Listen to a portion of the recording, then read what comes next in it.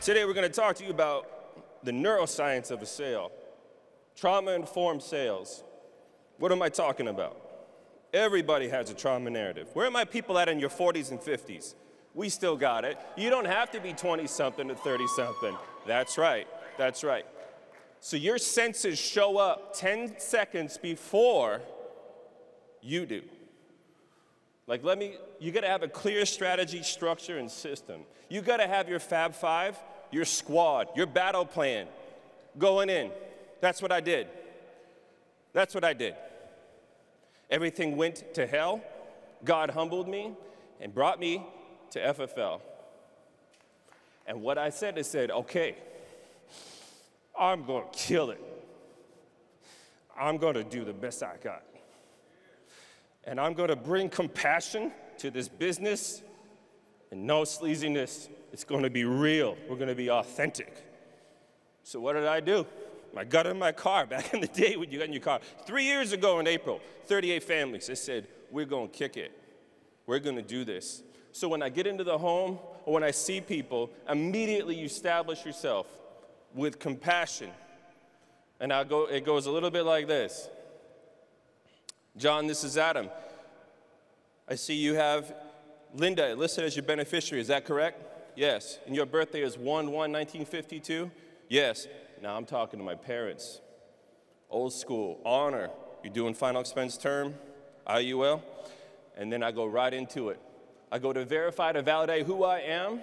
I want you to feel safe and comfortable. There's a lot of scammers out there. Here is my texted driver's license and my state insurance license, so you can look me up on the New Jersey State Department of Insurance and verify I am Adam Marquis in good standing.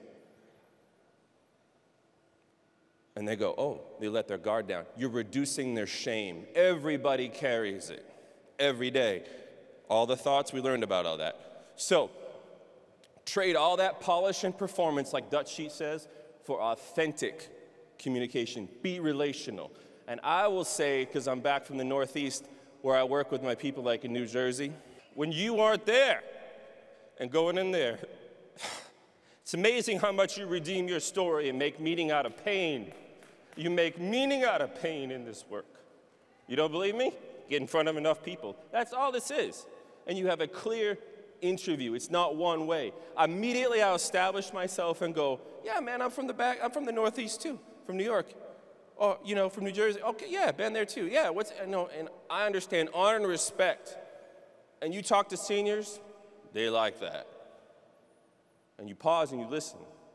For me. So, be indomitable. Be relentless.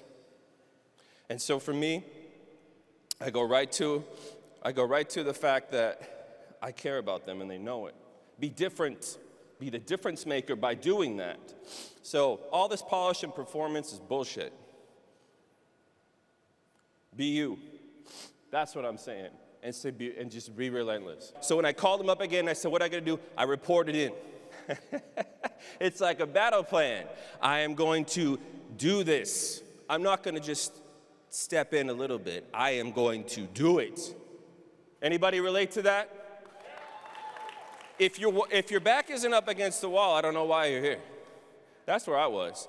And I immediately, when people went out, you talk to them for 5 minutes, speak back to them what you did to do that, and that's honor. Honor ain't dead here. It ain't dead with me. So, what are we talking about? So people, when you get in fear, everyone gets shocked with fear when you talk with your prospect, right? Blood flow diminishes, they go offline in their brain, right? Or the anger, resentment. I just want to quote. I said, I'm not here to quote you, I'm here to get you approved. I said, here's the parallel. You ever bought a home, sir? Yes, because it's through mortgage protection. 884 families in 2022 out of my car, I lived in it. And I said, okay. I said, you go to a lender, they give you a pre-approval level, right? You say you could take it or leave it, right? I said, there's nothing to think about unless you get approved. Brad Allen taught me that. I took an amalgamation of Brad Allen, Shoddy, Steve Giordano, Brian Rollins, and others. You rapidly assimilate. And you don't want to get knocked around. Get knocked around. Like we heard yesterday, fail forward, fail often, but get up and do it. Okay? When I get up in the morning to get my brain right, because I'm going to be going in, I send the angel host out. This is what I do. And I go, Lord, send them out. Give me people that I'm going to enjoy, get them approved, that they want to keep it. My placement, my persistency's there, and I'm going to have a good time while I'm doing it. And that's exactly what it's about. Anybody that knows me knows that. So, you're going to trade polish and performance. Look to the left and say, he's talking about you. Look to your person to your left and say, he's talking about you. Oh, yeah.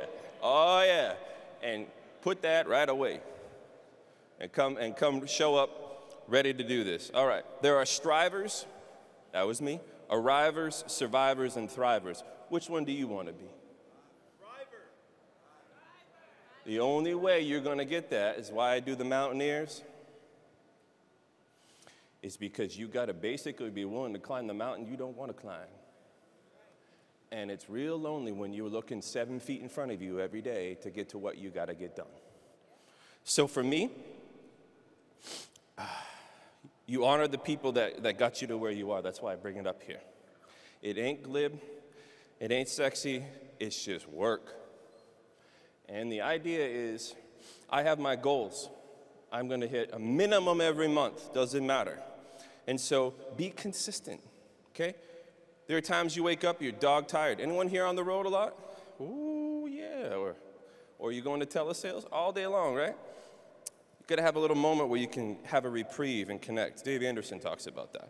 It's all about your brain health and connection and staying grounded so that you can do that because you're regulating the people that you come in contact with.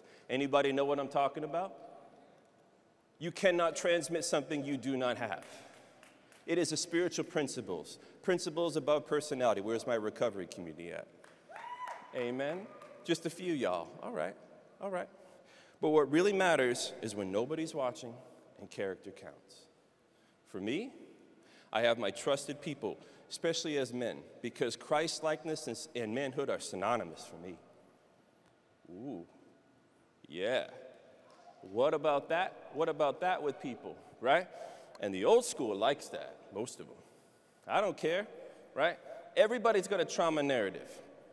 Everybody, they're carrying around shame. It's about shame reduction and guilt reduction and loving on them when it's difficult. Anybody know what I'm talking about? You ever had somebody cry in front of you, a prospect? You ever get teared up? You ever get that moved in the heart? And the whole conversation shifts because trauma is sensory. It is not cognitive.